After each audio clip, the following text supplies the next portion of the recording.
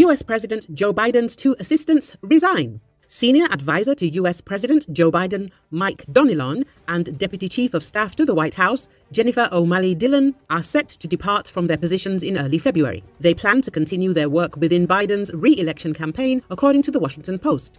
According to reports, Jennifer O'Malley Dillon is set to lead the US president's re-election campaign, overseeing its electoral headquarters, while Mike Donilon will be responsible for shaping the primary political strategy. It is noteworthy that both individuals previously worked in Biden's campaign team during the 2020 elections and secured positions in the White House following his victory.